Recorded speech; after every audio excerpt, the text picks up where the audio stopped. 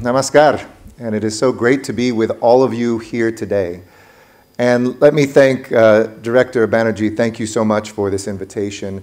Thank you, Professor and Dean Gomes, for introducing me and welcoming me here. This institution embodies everything, the hopes of a generation and also the progress of a nation. And I want to express my thanks as well to the Asia Society Policy Institute and the esteemed Dr. C. Raja Mohan for organizing this event. I've had a long time connection with the Asia Society, and it's wonderful to bring that together here. If I seem a little tired, it's because I arrived on a plane last night, but I'm still wide awake with the joy of what happened in this past week, because I had the honor of participating in the first official state visit of Prime Minister Modi to the United States. And I was privileged to witness something that was truly remarkable. So let me tell you first what it is that I saw. I saw first an incredible celebration of the bond between the world's two great democracies. And as President Biden so clearly heralded, I saw a celebration that is, quote, the defining partnership of this century. Words I'm sure no American president has ever said about the relationship with India. And I also saw, vice versa, the unequivocal recognition, as Prime Minister Modi so eloquently said, that the scope of our cooperation is endless and the chemistry of our relations is effortless. I witnessed firsthand the rapport between our two leaders, between President Biden and Prime Minister Modi. I saw the power of transformative friendship. And in sum, I saw history being made and history being reframed. This is the moment that we are living through. Now, there can be high expectations sometimes when it comes to US and Indian leaders, when they come face to face. And we all know that visits can be full of good intentions and generate plenty of warm feelings, but not always yield concrete results that actually help our people out and advance our relationship. But for this visit, the answer to that question, would it produce something, was a resounding yes. Not only was there a natural friendship and real partnership, but I was also struck by the depth and the breadth of the truly important initiatives that were announced, demonstrating again how India and the United States are collaborating on nearly every human endeavor. You see, the projects that we are initiating will indeed change our countries, change our people, and change our world. Now, the celebration that I saw was real. From the White House to the Capitol, the American government, across party lines, congressional houses, and the different branches of government, all brought together a fantastic celebration. From the welcome on the White House lawn with pomp and American tradition, to the India-inspired menus that incorporated millet touches, from the thoughtful gifts to PM Modi's stirring words in Congress, his second address, from the groundswell of pride among Indian Americans who saw that their place in the US-India story was so appreciated, to the graciousness of the Prime Minister and the Indian delegation. It was all so very memorable. One of my favorite images, our director pointed out already. It was Anchal Sharma, one of IIT Delhi's own students and currently a Fulbright scholar at MIT. She shared a stage with her Prime Minister and our First Lady, Jill Biden. Anchal is drawing on her superb Indian and US educational opportunities to advance her work in assistive technology, which in turn will benefit so many people here and throughout the world. I found Anchal an inspiration, a testament to what's possible when the US and India come together, a future of boundless possibility. In Prime Minister Modi's words, a future where the potential of our synergies is limitless. After such an amazing and auspicious, hope-filled week, now as I return to India to continue that work, to lead that work here in Delhi together, I'm propelled by a fundamental realization. And it's the recognition that translating our incredible potential together into an incredible reality comes down to us, everybody in this room and beyond, how much confidence our countries have in each other and that our people have in a shared vision. Which is why I'd like to underscore my remarks today with a simple Hindi phrase, Sapne Sakar Karna. Sapne Sakar Karna. Making dreams into reality. Thank you for your generous applause. Just a little bit of Hindi. But I'm a huge fan of this idea. Because as many of you know, I come to Delhi from California. California, a place in America that distills the place where people dream big and a place where big dreams come to life. From that Hollywood director who transformed a story of cross-cultural discovery set across the stars into Avatar, still the highest grossing film of all time, to Astrolab, a California startup company that reimagined all-terrain travel to help astronauts move across the surface of the moon, to my own hometown of Los Angeles, which will soon realize its dream of uniting the world through sport when the city hosts for a third time the Olympic Games and for the first time the Paralympic Games in 2028. Globally, just like Los Angeles, the United States has shown time and again when we are at our best that through imagination, through great spirit and hard work, dreams can come true. But I don't think I need to convince any of my Indian friends about this, because India is increasingly a place where dreams become reality every single day. After all, in India, a young boy selling tea grew up to lead his country on the global stage. In India, a Santali teacher rose up to become president of her country. Interestingly enough, in the United States, it's the son of a blue-collar, unemployed worker and the daughter of 2 immigrants who lead our country as well. You see, these dreams that are so amplified here today show that in India, improving lives and pulling people out of poverty is possible through its transformative technology, through the progress that we are witnessing each and every day. Our countries have so much in common because the Indian dream and the American dream are 2 sides of the same coin. We share the same vision. Our people want to achieve success for our communities, success for our families. We embrace possibility, new opportunities, new knowledge, and a chance to make a difference. We want to leave the world better off than we found it, and more secure than we know it to be, not just for ourselves, not just for our countries, but for this entire planet. The other thing we share is that our connections are very personal. People keep asking me what's changed since I first came here as a teenager. So much has, but what hasn't changed is the warmth of this country, the affinity and friendship that for me as a Californian and an American feels so much at home.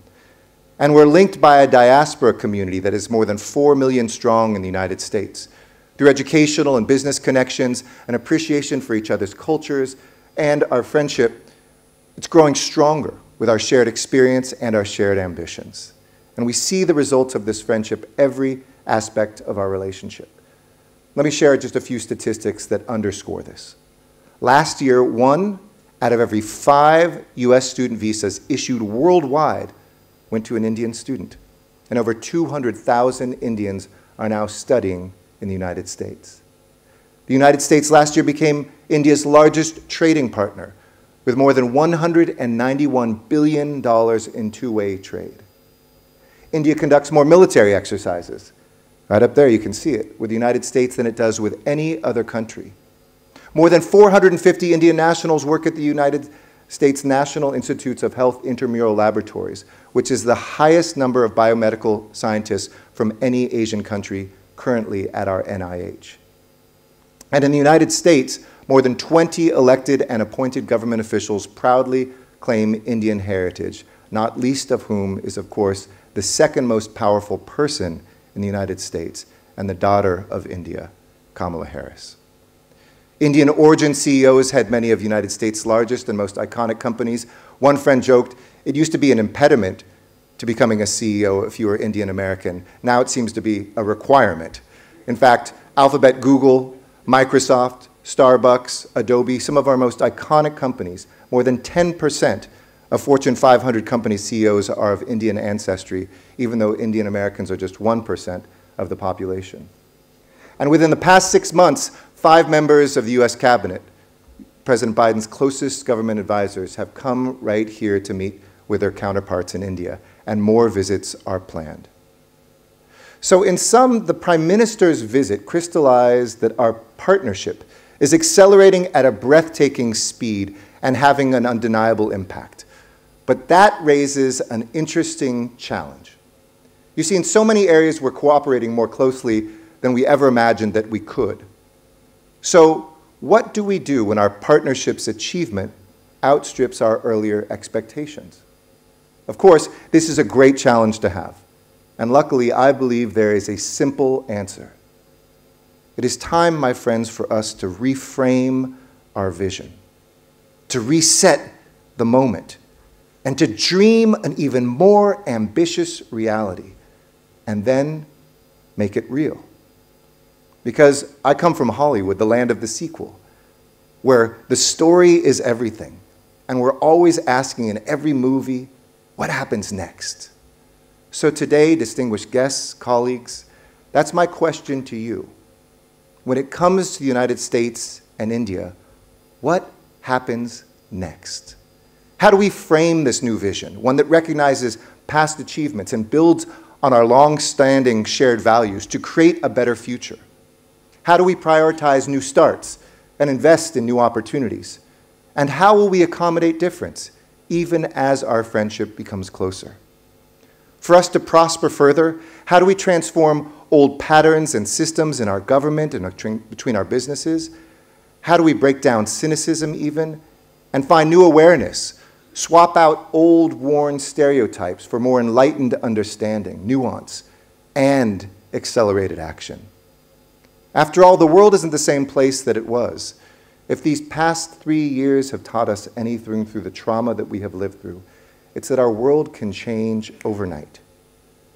And while we've made it through to the other side of the pandemic, we are painfully aware of our mutual vulnerability globally. Today, global supply chains feel more brittle. Our national and security borders can't be taken for granted. Our planet cries out for relief, and even our fundamental values of democracy, freedom, rule of law feel globally under attack.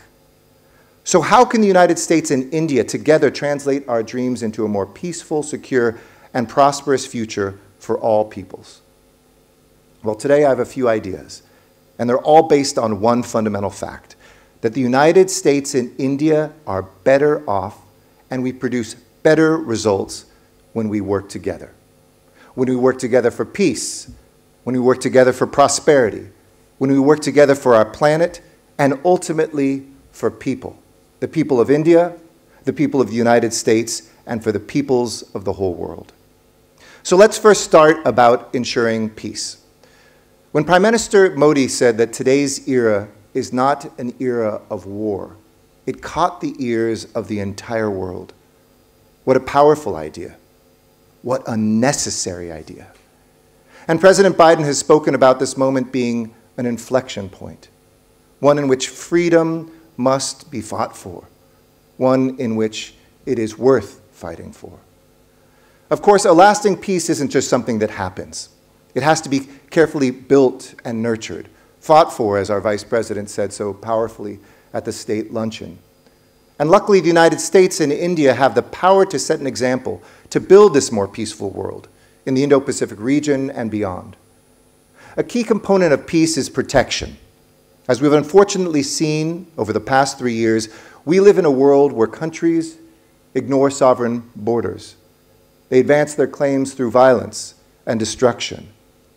This is not the world we want. This is not the world that we need.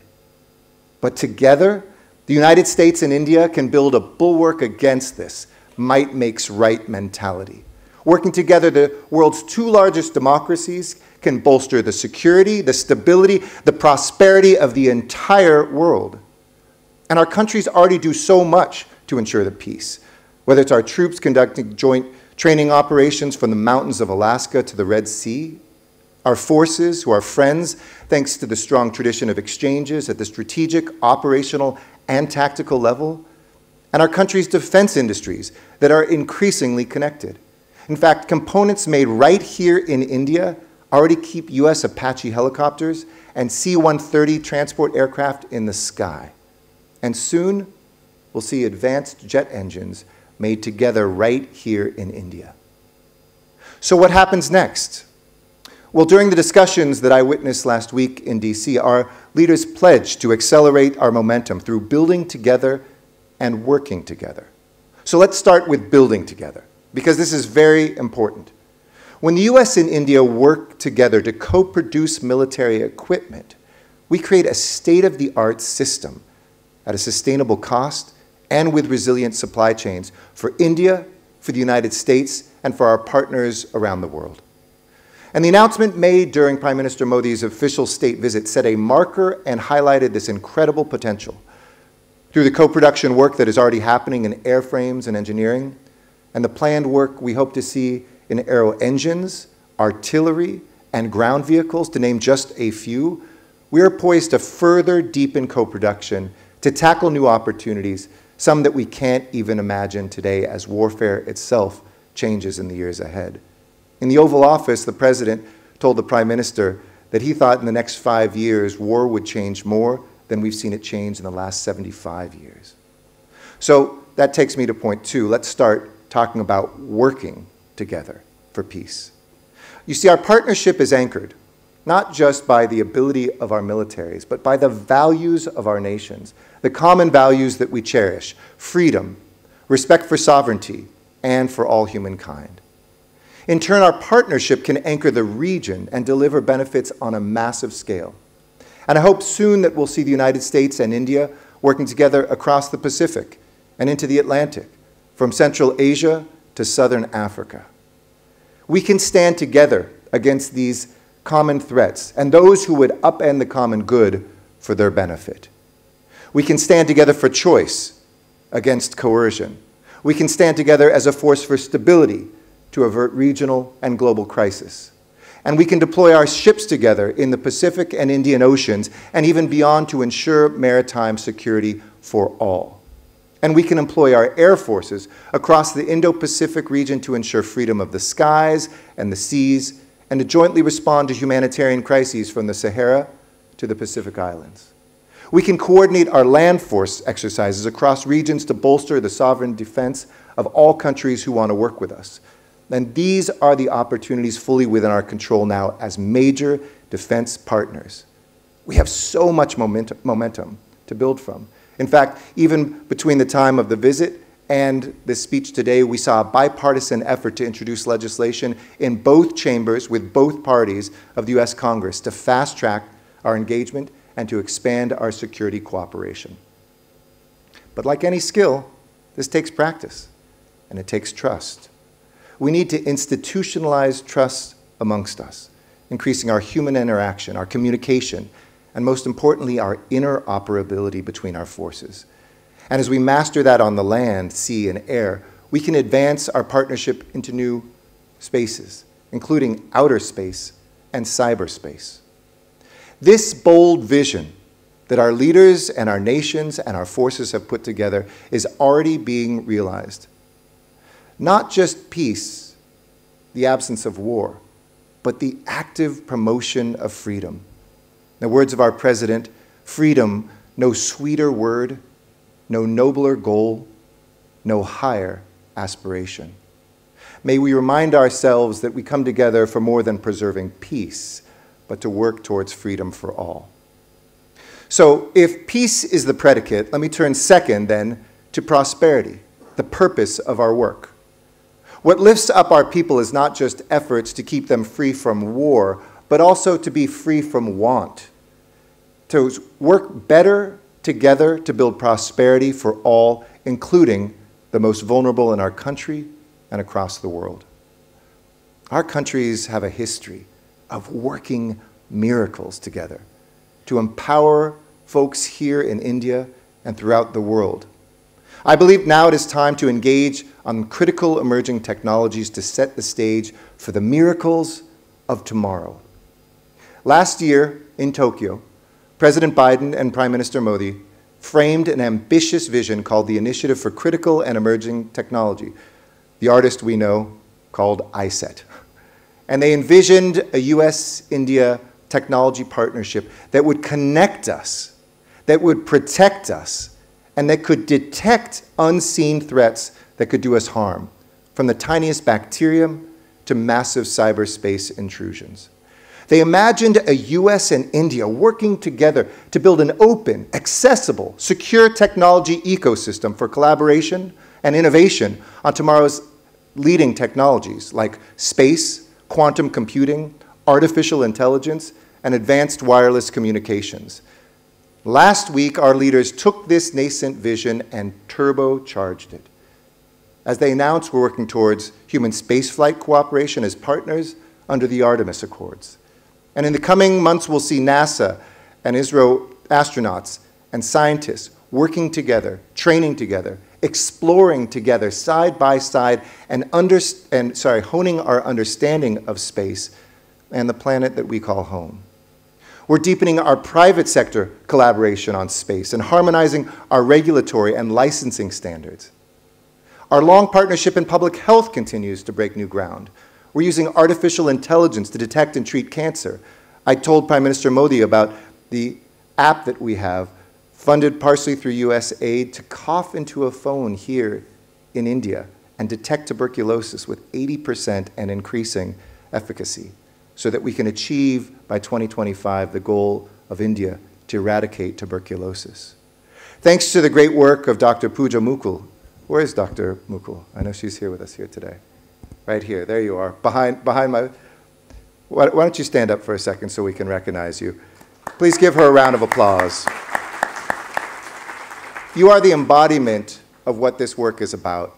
Our country's private sector engineers are partnering to provide mobility to individuals across the world who are most in need through prosthetic knee replacements that cost less than $100. This is good for India, this is good for America, this is good for the world. And there's the prosthetic. You can hold it up there, say it right there. Produced right here through that collaboration. And Dr. Mukul, your work stands as a clear example of the invaluable contributions that women working in STEM professions make to the prosperity of both our peoples. And as we expand our workforce participation and education and empower women across all sectors, we're going to unleash the power of our economies. There's so much more to come. And with technology, true power comes from interoperability. But luckily, our shared experience, the United States and India now have a tremendous base of interoperability to work from. You see, as democracies, we believe that the design and use of technology should be informed by our democratic values and respect for human rights. Unfortunately, we live in a world where not every country shares that vision. There are those who would rather use technology as an authoritarian weapon, use it to intimidate their neighbors, control their own citizens, which is why we are working with India to diversify and to deepen our supply chains with trusted partners that reduce dependencies that put our people at risk. In fact, in March, my dear friend, Secretary of Commerce Gina Raimondo, and Commerce and Industry Minister Piyush Goyal launched a partnership to make our semiconductor supply chains more resilient. And we saw the fruits of that labor just last week when Micron, Applied Materials, and LAM Research announced agreements to collaborate with India on semiconductors. And just a few weeks ago, our leaders convened the inaugural meeting of the India-US Strategic Trade Dialogue, which focused on ways that we could facilitate access to trade and critical technologies while maintaining the necessary controls to prevent their misuse. The Strategic Trade Dialogue is a crucial part of this technology vision, laying a secure foundation for us to collaborate and innovate on space, semiconductors, artificial intelligence, and so much more. On the US side, there's a revolutionary transition underway to ease India's access to these critical technologies. We've given that a lot of lip service in the past, but now it's becoming real. And as founding members of the Indo-Pacific Economic Framework for Prosperity, or IPEF, we can also work as partners to come up with standards, increase prosperity and interoperability across our entire region. You see, IPEF connects the United States and India with 12 other key partners across East and Southeast Asia to promote these economic opportunities. And working together with our IPEF partners, the United States and India can increase the prosperity of our own people and create opportunities for the entire world. And of course, together with Australia and Japan, our countries act together as a quad, addressing these same challenges across the Indo-Pacific region, from healthcare to maritime awareness to cybersecurity. And last week, we put down our trade swords and forged them into plowshares, reducing tariffs on U.S. agricultural products like almonds and apples, while providing fewer barriers to Indian steel products. It's time for us not only to put those barriers down, but as we begin to put old trade fights into the rearview mirror, let me boldly suggest it's time for us to raise our ambitions higher in the coming months. Let us tear down the bureaucratic, administrative, and legislative hurdles that have held us back and reimagine future agreements that make the U.S.-India economic relationship potentially one of the most frictionless in the world. But as we raise the standard of living here in the U.S., and so dramatically as we witness here in India, we face a threat to that second P, prosperity, from a third P. It's not just a threat to our countries, but a threat across the globe. And this threat demands an equally bold agenda so that together we can do better for our planet. It's difficult to overstate what this threat is. Talk to any young person today and she'll articulate what this means. We witnessed this, certainly I did as a local leader, from floods to fires, typhoons to monsoons, extreme weather, we were just talking about this in the director's office, cause incalculable damage to critical infrastructure that billions of people need to access for power, water, food, healthcare, and human connection. People are dying from heat waves, from California to Calcutta, and climate change undermines our security and causes serious economic disruptions, costing the global economy an estimated more than $2.2 trillion over just the last 2 years alone. As we see, without urgent action, climate change could push another 100 million people into poverty by 2030. That's not the future that we want. That is not the future that we want. We need something better than that. As a global community, we need to cut our emissions of harmful gases. For the long-term health of our planet, this is an essential step. Cities, states, regions can lead as well as nations. When I was mayor of Los Angeles, one of the founding cities of the Urban 20 or U20 movement, I joined with mayors from other G20 cities with a group called C40 that I chaired of the 100 largest cities of the world. And we launched a movement to cut emissions at the local, subnational level on stage in Glasgow, speaking just after Prime Minister Modi made his promises about this country. And now as ambassador, I'm so excited that India is hosting the 6th U20 cycle this year as part of its G20 presidency. That G20 theme of one Earth, one family, one future recognizes how local action, partnered with global leadership, can drive positive, lasting change. You see, it's our city, town, and village residents, after all, who experience our economies at the ground level, as they start new businesses, search for new jobs, spend time stuck in traffic, and strive for clean air, clean water, and housing for their families. Our cities need the health and the infrastructure investments that they deserve.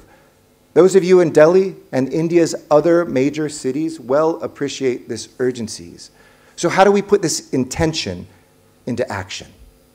We must strive for integration. We must link economic growth with environmental sustainability, urban density with green space, and diversity with social harmony. Now is the time to harness our technology to make our environmental agenda a reality and work together to save our planet. I'm so pleased to see our countries collaborating so closely in this space through our efforts in the India-led Solar Alliance, for example, through US government support for groundbreaking companies like First Solar in the state of Tamil Nadu. And last week, our leaders emphasized our shared vision to rapidly deploy clean energy at a scale and highlighted our plans to accelerate cooperation in green hydrogen, offshore and onshore wind, and other emerging technologies. They underscored exploration to increase our minerals security cooperation, which I'm very excited about, and ensure that we have the means and resources to advance our clean energy goals in things like battery technology and zero-emission vehicles. And our private industries, most importantly, we talked about this upstairs, are finally working together. As we speak, Boeing is working with the Indian Institute of Petroleum to develop sustainable aviation fuels from Indian feedstock. As the climate crisis intensifies, we'll also need to engage the entire global community collectively. India has led the way on this, and I want to thank India for its leadership by forming the Coalition for Disaster Resilient Infrastructure. That's a fancy way of saying an organization that will actually meet people where they are in confronting the climate crisis, those who are on the frontline communities. And we're very pleased this year to be co-chairing that effort together with India. Together, we're strengthening early warning systems for climate hazards, including access to real-time data that can save lives, helping to take early action and strengthening the capacity of institutions, communities, governments to proactively address risk to reduce exposure and vulnerability to natural hazards. Next, we have to, as I said, come together to not just speak at the national level, but to help leaders at the subnational level in Indian states and local communities who can lead and learn together with United States regions and cities how to best implement greener building codes, transportation networks, and electricity grids. You see, together we can and must adapt our resilience to safeguard our people, our livelihoods, and infrastructure. So that's the third P, a safer, more prosperous, healthy planet. They're all the foundation of our work so that the last P, our people, can realize their potential, realize their dignity. In the end, all I talked about is really about one thing and one thing alone. This US-India partnership is about personal relationships and building those bridges between people. I came here first as a teenager when I was just 14 years old, and I saw firsthand how connected we are to each other, despite differences in language, in wealth, in social status, in geography. And it changed my life forever. I wouldn't be here today giving this speech if it wasn't for that trip. I've come back to this country every decade since. I've studied Hindi, I've learned the history and the culture of this region. I may not be Indian, but India is a big part of me. It shaped who I am today. And I wonder how many people in this room have a similar connection, either as Americans to India or as Indians to the United States, through education, through family, through food, or American culture. I would venture to say all of us in this room have that people-to-people connection. Now multiply those in the United States by 4 million, one for each member of the Indian American diaspora currently living in the United States, and that's the power of our people-to-people connection. It drives everything that we do. So my goal as ambassador is to make these personal ties from the United States to India even stronger, to give as many people as possible in both countries the opportunity to have the same life-changing experience that I did. I see students in this room today, and I'm always inspired by your dedication. I want you to have every opportunity to realize your dreams. The Indian diaspora in the United States is so strong, so vibrant, that Indians generally know the United States better than Americans know India, and that has to change. I think Americans, are missing out. So I want to bring more Americans to India to study, to research, to work, to visit. When our country's leaders announced the expansion of scholarships to encourage American students to come study here in India, including under our joint Fulbright-Nehru Educational Exchange Foundation, it laid a clear marker that we're coming and we can't wait. And the US Department of State is also working with Indian academic institutions to develop compelling study abroad programs with US colleges and universities. The director and I were talking about research opportunities that we should be envisioning and capitalizing on. And we forged a new joint task force to do just that, linking the Association of American Universities and leading Indian institutions to expand these research and university partnerships.